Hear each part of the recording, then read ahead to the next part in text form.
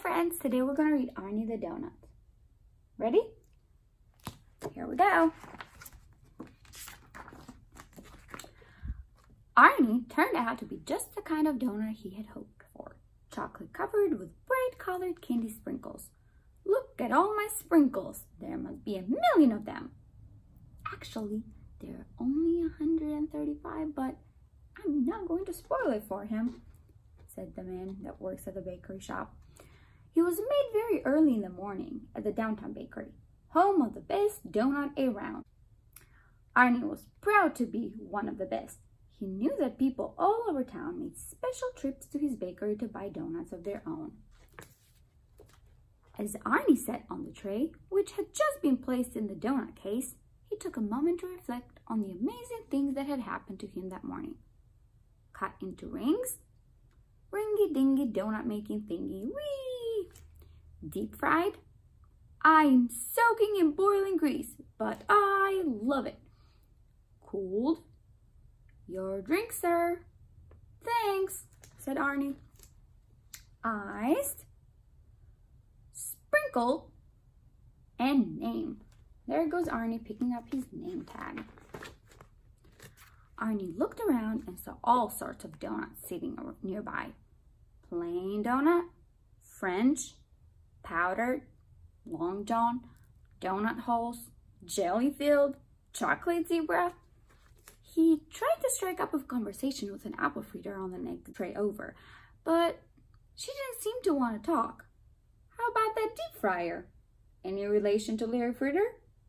Want to count my sprinkles? It is rather early. Maybe she's not a morning donut, Arnie supposed.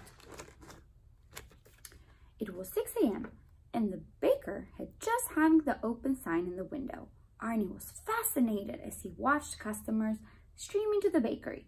One by one, donuts were chosen, placed in paper bags, and whisked away with their new owner.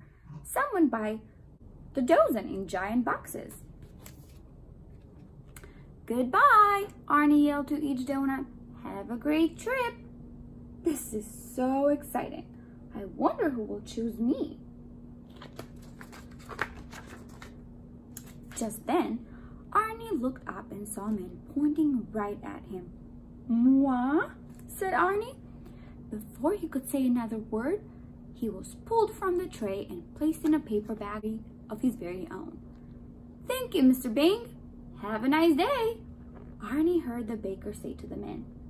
Mr. Bing? That's a fine name, Arnie decided. I can hardly wait to meet him. The ride to Mr. Bing's apartment was a little bumpy. Arnie was grateful for the soft napkin the baker had so thoughtfully placed underneath him in the bag. He had never ridden in a car and wished he could look out the window and see all the sights. But more than anything, he wished he could meet Mr. Bing. Why does he keep me in this bag? Arnie wondered. Finally, the car came to a stop and they were home. Mr. Bing carefully removed Arnie from his paper bag and placed him on a clean, shiny plate. What a handsome plate, Arnie said to himself. I'm not crazy about the design. I prefer a more modern look, but it's nothing a little paint can fix. Mr. Bing gently lifted Arnie from his new plate. Isn't that cute? Thought Arnie as he closed his eyes and smiled. He wants to hold me. As Arnie relaxed in Mr. Bing's hand, he felt himself moving higher and higher away from his plate. When he opened his eyes to see where he was going, he discovered that he was headed straight for Mr. Bing's open mouth. What are you doing? Shouted Arnie. Mr. Bing was stunned. He dropped Arnie back onto the plate. I was going to eat you, he replied in shock. Eat me? Arnie shrieked, his sprinkles flying everywhere. Why would you do a thing like that? Do you make a habit of eating all your house guests? No, of course not. So why then did it suddenly occur you to eat me? Arnie demanded. Well, because you're a donut, and that's what donuts are for, to eat. Do you mean to tell me you've done this before? Yes, I eat a donut every day, Mr. Bing said sheepishly. Arnie froze.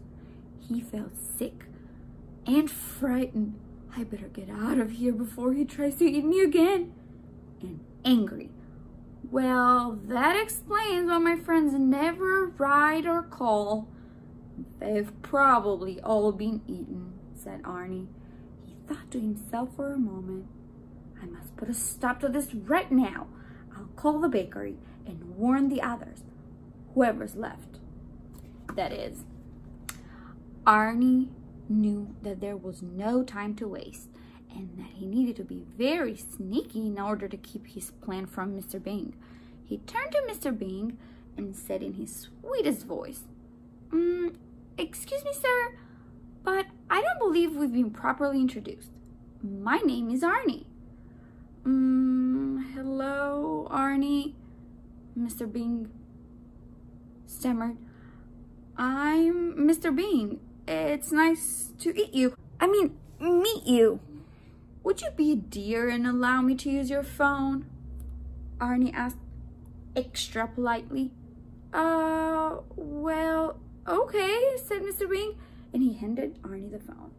As quickly as he could, Arnie dialed the number of the bakery. The baker answered the phone. Downtown Bakery, home of the best. Mr. Bakerman, Arnie frantically whispered. This is Arnie the donut. Do you remember me? You made me at 5:15 this morning, and I was bought about 20 minutes ago by a man who goes by the name Mr. Bing. Oh, yes, Arnie, the baker answered. What can I do for you? Now, I don't want to alarm you, but just moments ago, that man tried to eat me. And not only that, he claims to have eaten 100 of us. I'm going to make a run for it, but I wanted to warn you so that if you see him coming into the bakery again, you can stop him. Oh my, Arnie, I thought you understood. That's what donuts are made for people to eat. I can't believe it, Arnie gasped. Are the other donuts aware of this arrangement? Well, I think so, the baker said. Let me ask them to make sure.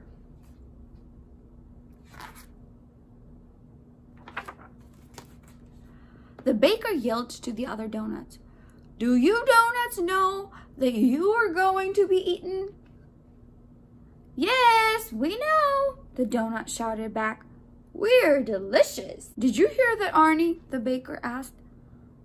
Arnie was crushed. The phone dropped from his hand. He'd heard all he needed to hear. Arnie forgot all about his plan to escape. He collapsed back onto the plate, glanced up at Mr. Bing, and muttered. All right, then. Let's get this over with. Go ahead and eat me. Mr. Bing gazed down at Arnie. I'm not going to eat you, Arnie, he said reassuringly. I just wouldn't feel right about it now. Really? Arnie said with a huge sigh of relief. Well, I'm glad to see that you've come to your senses. But since I'm not going to eat you, Mr. Bing continued, I'll have to figure out something else to do with you. I paid good money for you. I don't want to be wasteful. Of course not, Arnie agreed. What we need to do is each make a list of things I can do with you instead of eating you. Between the two of us, I know we'll come up with something. Good plan, Mr. Bing, Arnie said. This will be a breeze. I bet I'm good at lots of stuff. They both feverishly wrote down their ideas. When they were finished, Mr. Bing asked, Would you like to read yours first? Sure thing, Mr. Bing, Arnie answered. Things Mr. Bing can do with me instead of eating me. Do you need a ballroom dance partner? I don't dance. You could use a personal fitness trainer. I'd get too sweaty, said Mr. Bing. Well, how about a portrait painter, said Arnie. Oh, heavens no. Would you like me to enter? I don't like throwing parties, said Mr. Bing.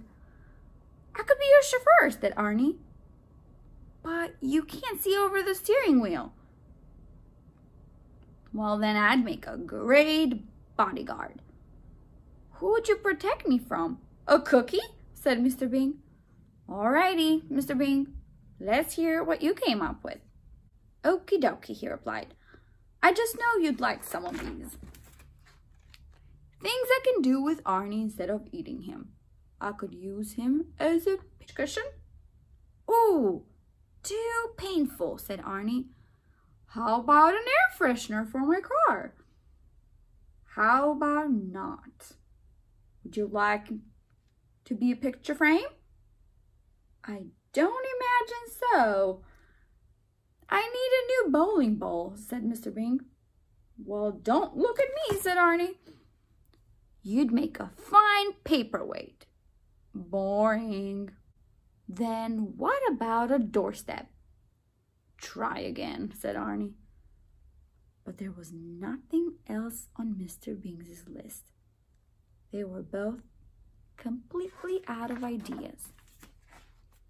Arnie and Mr. Bing were exhausted. They felt terribly disappointed. After a few minutes of awkward silence, Mr. Bing finally spoke. I'm sorry, Arnie, but it's clear that we can't agree on anything for you to do around here. This is difficult for me to say, but I think it'd be best if you found another home. I know, said Arnie, fighting back tears. I'll just be on my way then. It is all right if I keep this napkin to pack up all my loose sprinkles. Of course, Mr. Bing replied sadly. As soon as I get a job, I'll pay you back the money you spent on me, said Arnie. That's not necessary, Arnie, said Mr. Bing. Arnie shook Mr. Bing's hand and thanked him for his kindness. Mr. Bing opened the door, and as Arnie left, he paused and said, I guess donuts really are only good for eating, aren't they? They both waved goodbye, and Arnie was gone. Mr. Bing stood at the window and watched as Arnie walked away. He walked past the flower beds, the mailboxes, and the apartment manager's office. He passed the tennis court, the swimming pool, and the clubhouse. But when Arnie reached the No Dogs Allowed sign at the end of the driveway, Mr. Bing suddenly came up with the new idea. Arnie! Arnie, wait up! Yelled Mr. Bing as he ran after him. Arnie turned back and stopped. When Mr. Bing caught up with him, he was out of breath. Oh, I can't believe I didn't think of this earlier, Mr. Bing panted. Arnie, I've always wanted a dog, and I could never have one because they're not allowed here. But there's no sign that says, no donuts allowed. Arnie perked up when he realized what Mr. Bing was thinking. Would you like to take walks and play fetch?